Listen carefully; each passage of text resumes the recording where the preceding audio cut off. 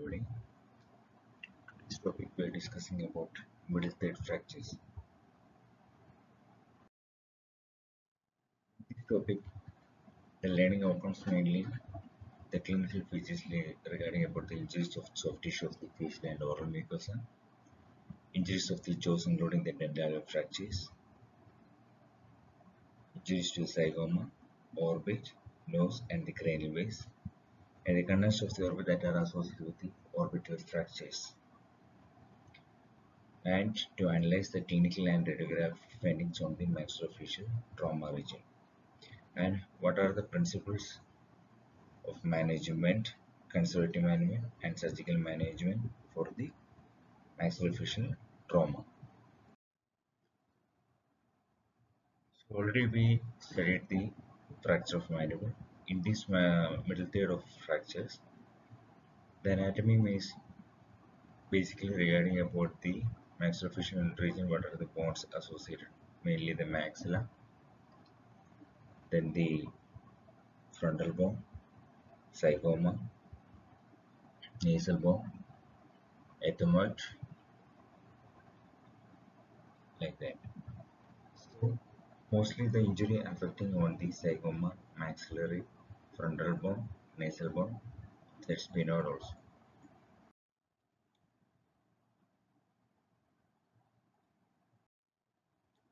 So the middle third of the face, the region of facial skeleton bounded by superior brain, the line across the front of zygomatic suture, across the front of nasal and the front of maxillary suture, inferiorly by the maxillary occlusal vein. These are the main sutures associated with the middle third of the fracture. The applied anatomy, mainly the fractures happen on the facial buttress. The facial buttress are divided into two, that are vertical and horizontal buttress. So these are the areas that mostly the fractures can be seen. So the vertical buttress mainly by the nasomaxillary, zygomatic-maxillary, turbomaxillary and vertical mandible. These are the four buttresses seen on the vertical region: nasomaxillary, zygomatic-maxillary, turbomaxillary and on the mandible. We can go to the horizontal buttress. We can see the frontal bar, infraorbital rim or nasal bones, hard palate and the maxillary alveolus. So supraorbital, infraorbital and the dental process or the palatal region. The main applied anatomy in these middle third fractures can withstand considerable force on the vertical direction but not on the horizontal. These are the most fragile one and it acts as a cushioning effect for the trauma because the direction of the force towards the cranium from the anterior and anterolateral direction. There will be a 45-degree slope of cranial base and low energy fractures can produce similar fracture lines. So what are the main reasons for the middle third fracture? That's due to road traffic accidents, assaults, work related, falls, sports.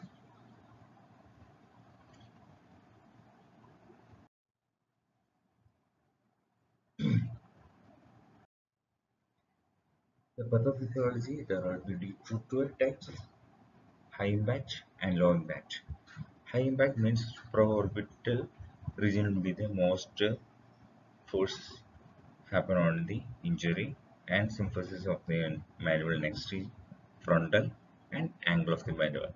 These are the four regions for the high impact injury. Low impact on the zygoma and the nasal bone. So the middle third fracture is divided into three. The leaf 1, leaf 2 and Leaford 3. Leaford 1 means the horizontal fracture of the maxilla at the level of nasal fossa. So the fracture line can be seen on the Leaford 1 is from the lateral border of the pyriform aperture along the lateral wall of the maxillary sinus, then goes to the maxillary tuberosity and goes to the pterygoid plates. So it starts from the lateral border of the pyriform aperture along the lateral wall of the maxillary sinus and the maxillary tuberosity and the pterygoid plates.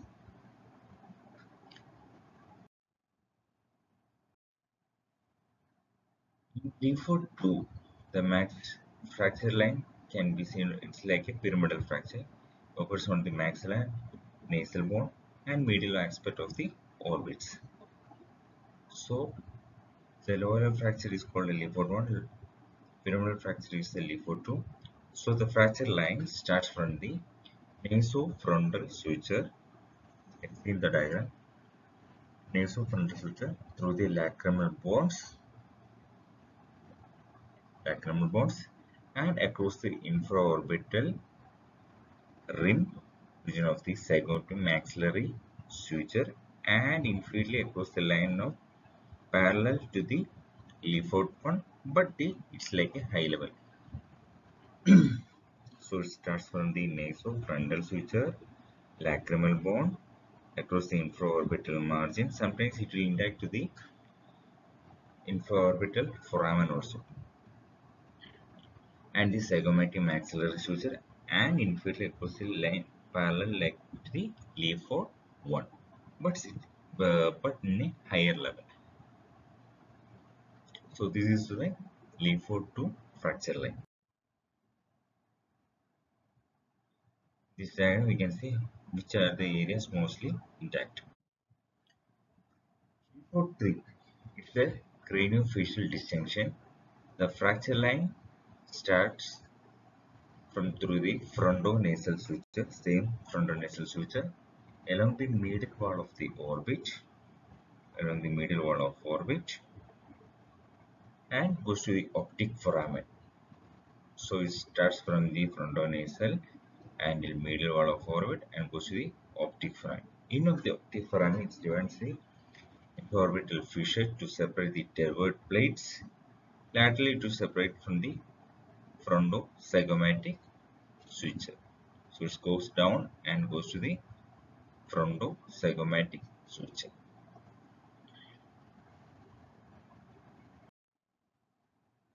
These are the main areas fractured. So there will be intact of the zygomatic bone also. You can see if for one fracture is a lower fracture, so next the pyramidal fracture is going intact to the infraorbital foramen also. Frontal nasal suture and goes to the medial wall of the orbit and goes to the optic foramen, goes to the frontozygomatic and goes to the pterygoid. So what are the pre-operative evaluation for the fracture? First, check for the laceration. There will be a lot of laceration can be seen on this type of military fracture, and there will be depression of the skull, asymmetry of the face, discharge from the ear or the nose. There will be signs of rhinorrhea or bleeding will be there. Palpate the supraorbital, lateral orbit, infraorbital rims.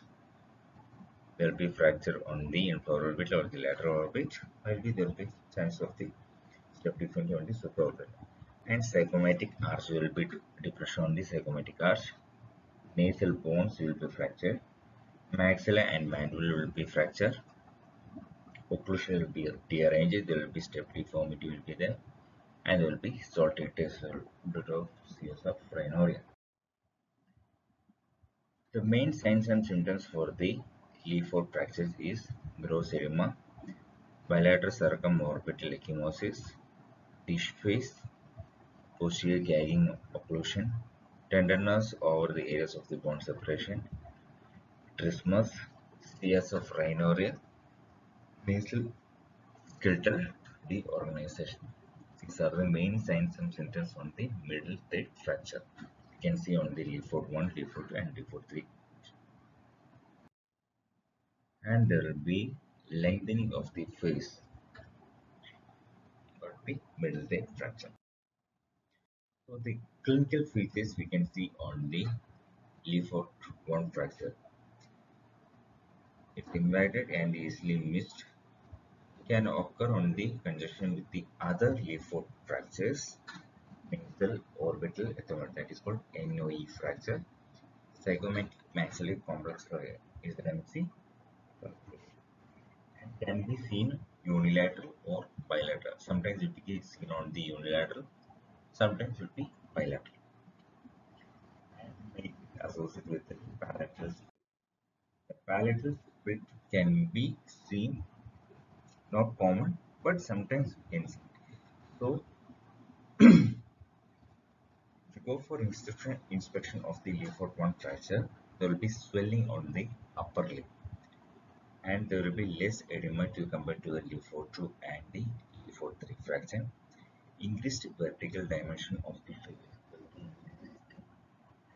because there will be separation of the leaf bone. Rearrangement of the occlusion, ecchymosis in the buccal sulcus beneath the zygomatic arch. If you check on the intraoral, you can see on the ecchymosis on the buccal cells. And there will be palatal ecchymosis. If we check on the palatal region, that's called ecchymosis, that is called during sign. You can see in this photo, there will be bluish black appearance seen on the palatal region. There should be ecchymosis on the palatal. On palpation, there will be mobility of maxilla at the leaf 1 level. And if we check on palpation, there will be crackpot sound on the percussion. If you check on percussion on the maxilla, you can see crackpot sound. These are the most things we can see on the leaf 1 fracture.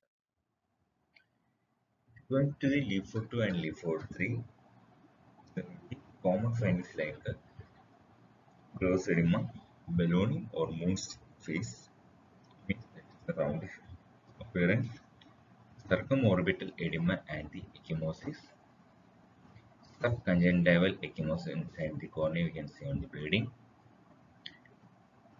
ecchymosis edema on the conjunctival region, flattening on the nasal bridge, where there will be fracture on the nasal bone, so there will be flattening on the nasal bridge, dish face deformity because the impact comes to the mid fracture, so most of the bones will fracture and goes inside. Gagging of occlusion, needles filled with the blood, lengthening of the face, and mobility of the maxilla at the leaf 2 level. So if you check on the leaf 1, there will be no in the nasal bone fractures on them, so only on the low level fracture you can see on the leaf 1, but in the leaf 2, mobility of the FI on the leaf 2 level. When the segment will, you can see in the picture, there will be circumorbital ecchymosis, little bit subconjunctival ecchymosis, and there will be ballooning of the face. You can see what is called circumorbital ecchymosis. It will be bluish black appearance seen on the lower eyelid region, that is called panda face. It looks like the panda appearance. And you can see on the subconjunctival inside the cornea there will be bleeding on the both sides.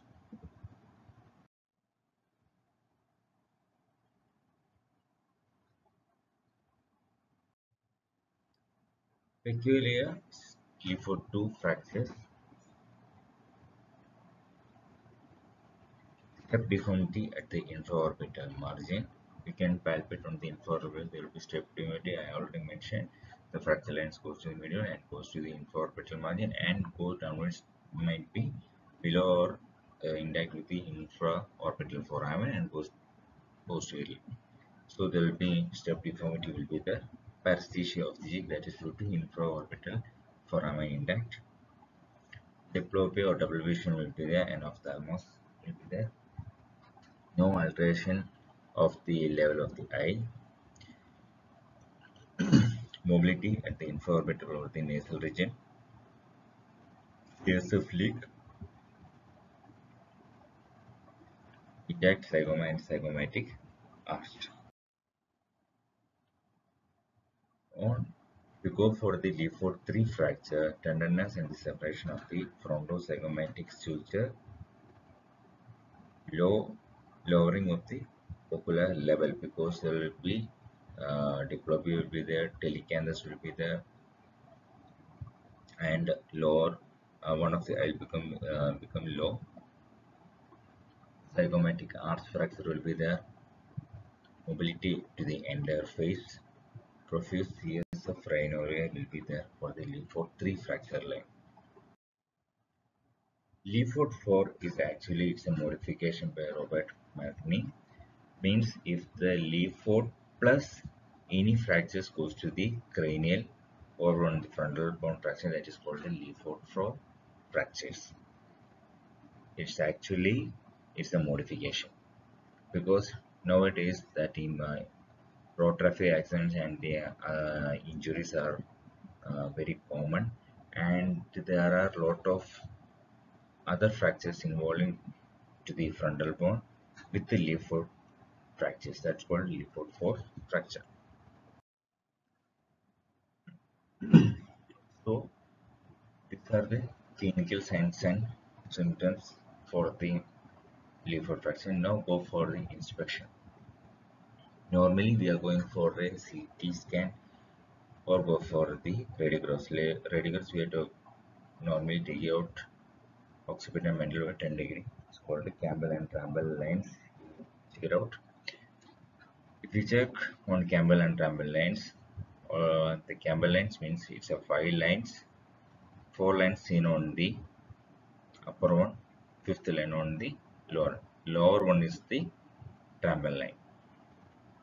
So the first line starts from the frontozygomatic suture, supraorbital margin, and goes to the frontal sinus and go to the other side. That's the first line. Second line is the zygomatic bone. Zygomatic arch also might be infraorbital margin, maxillary sinus, and goes to the other side. Next one is the condyle, cornoid, maxillary sinus, floor of nasal cavity, and goes to the other side. Next one the ramus, occlusion, and goes to the other side. Fifth line is the lower border of the mandible. So this can be seen on the oximeter and mental view 10 degree. 5 lines are there. Fifth line is the Tramblin lines. 4 lines are Campbell lines. First one, frontozygomatic, supraorbital margin, frontal sinus, zygomatic arch, zygomatic bone, infraorbital margin, maxillary sinus, condyle, cornoid, maxillary sinus, floor of nasal cavity, ramus, and the occlusion. Fifth line, lower border of the mandible. These are the 5 lines. Next one is the maxillary fracture treatment. Initial treatment and definitive treatments are the initial treatment. First, this type of fracture there will be patient having difficulty in breathing because there will be massive bleeding will be there. So secure the airway, control the bleeding, elevation of head 40 to 60 degree. Consult with the maxillofacial surgeon, and also might be consult with the neurosurgeon, because there will be seniors of rhinorrhea will be there. So sometimes there will be head injury will be there. So consult the neurosurgeon and the maxillofacial surgeon also, and consider the strong antibiotic coverage. There will be high chance of the infection. Definitely treatment like surgical exposure, reduction, immobilization, and fixation. Most of the time there will be facial laceration will be there, so there will be no any extra not needed. On that approach, we can fix the fracture.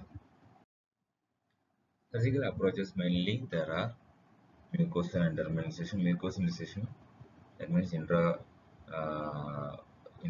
or the inside the conjunctiva. Maxillary vestibular approach, transconjunctival approach, dermal incision like supraorbital incision, Gillis temporal, supratarsal, subciliary, and coronal incision. Mostly the coronal incision there will be multiple fractures like the Lefort 2 or mostly Lefort 3 fracture with the frontal bone fracture. This type of fractures we are going for the bicoronal incision. It starts from the pre-olga to the other side region. So we can declaw the entire the uh, skin and we can identify the frontal bone and also the supraorbital margin, nasal bone, and the zygomatic frontozygomatic suture area. So how will you reduce the fracture thickness? It's called instrument bonder Rose disc impaction forceps. It's a pair of instrument. You can see there will be curvature on the one side on its flattened. The curvature of beak that will goes inside to the oral cavity. This will go to the nasal cavity. So you can see this will go to the oral cavity and supports the palatal region. The flattened surface goes to the nasal cavity, and we can reduce the fracture sign because my there will be lead for two fracture or lead for one fracture. Like there will be going to stabilize the fracture segment using with the Rose disinfection forces. And also you can use the Hayton William forces to the maxillary tuberosity region.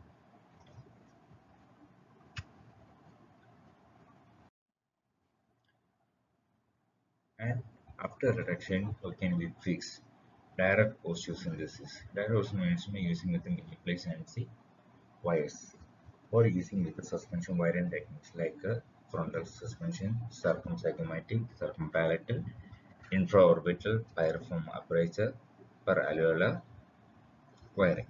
External fixation by craniomandibular and craniomaxillary fixation. Mostly we are using the for commonly used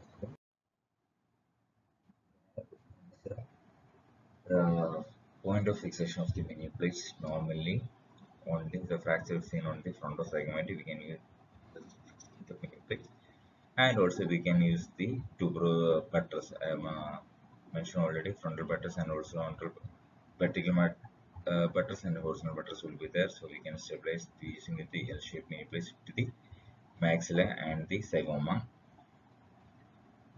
or many places using in the infraorbital where we fracture on the infraorbital rim and also to the frontal region also.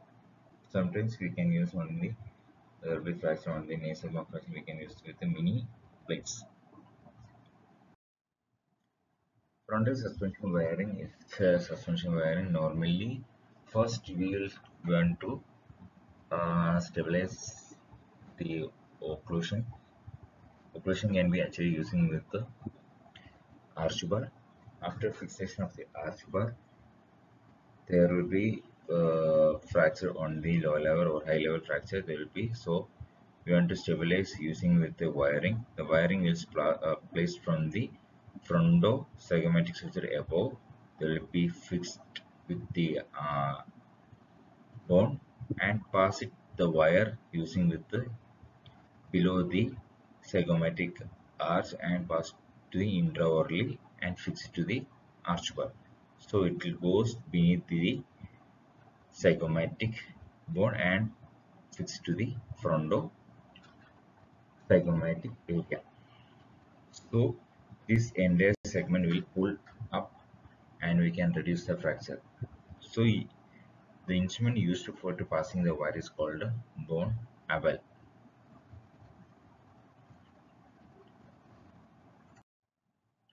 Is the circumvented suspension wire. Circumzygomatic suspension, the wire is passed beneath the zygomatic arch and fixed to the arch and pulled to the zygomatic arch.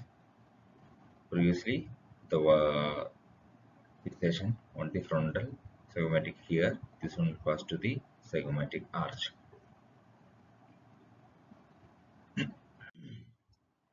This is an infraorbital suspension. The wire is passed to the infraorbital and passed to the zygomatic arch bar. This is the low level fracture line. Means in Leopard 1 fracture line only we can use the infraorbital suspension wire technique.